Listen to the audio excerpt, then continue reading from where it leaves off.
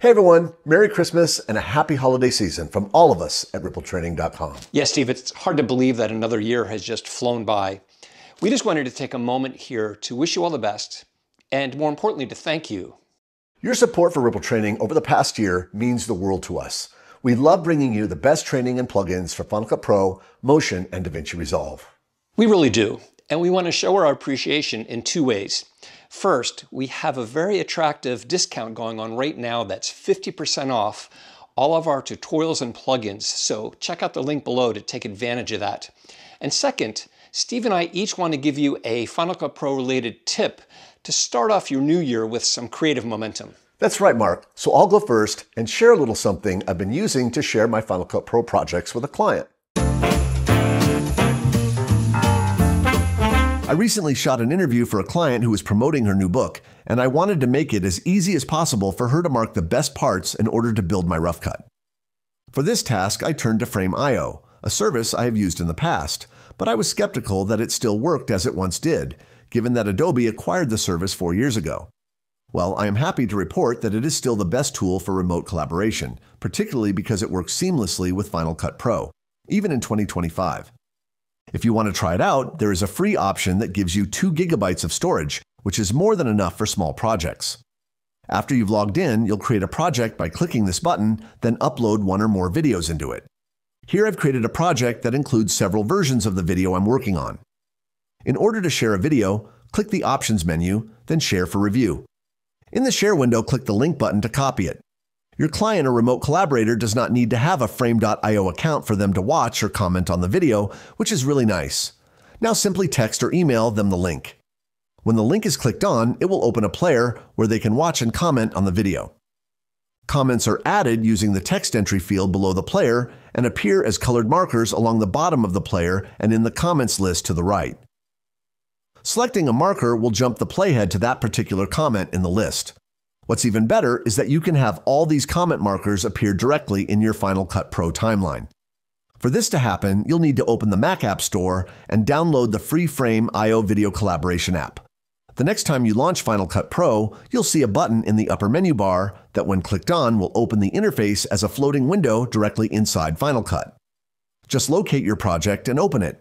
Then locate the shared video with the comments and open that.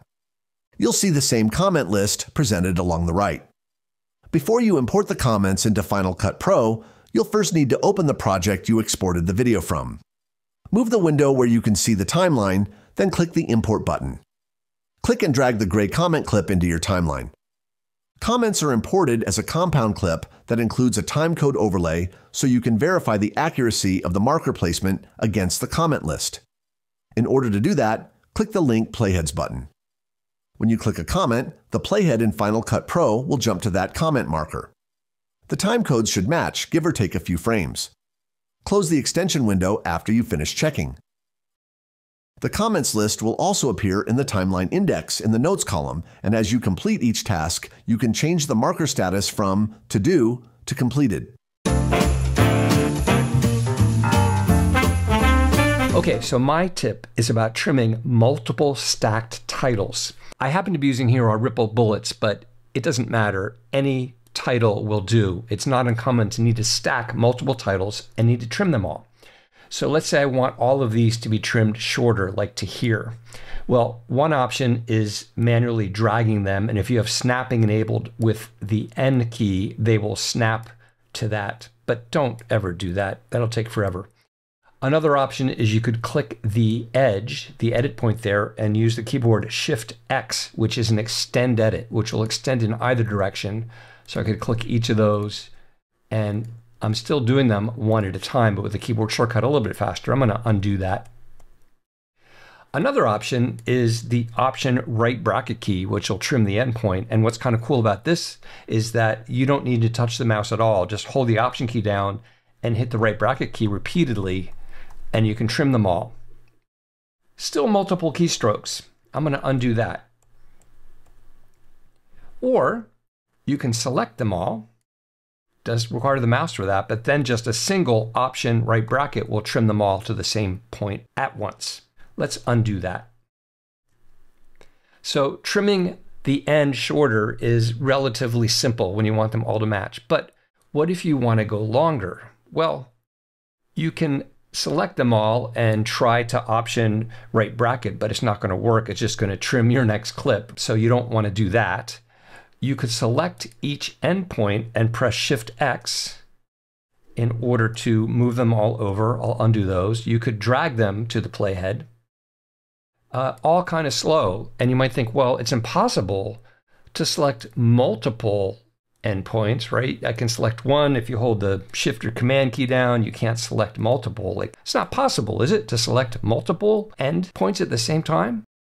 But it is. So here's what you do. The first step is to make them all the same duration. So I'm going to move the playhead to where it's over all of them. I'm going to select them all, and I'm going to press Option right bracket.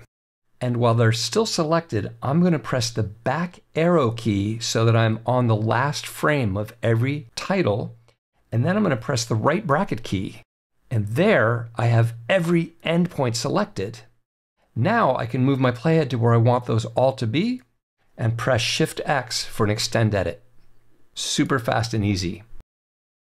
The same thing goes for the start. If you want all of these, say, to be extended back in time, what you can do is place the playhead right at the first frame, select them all, press the left bracket key, move the playhead to where you want them to start, and Shift X.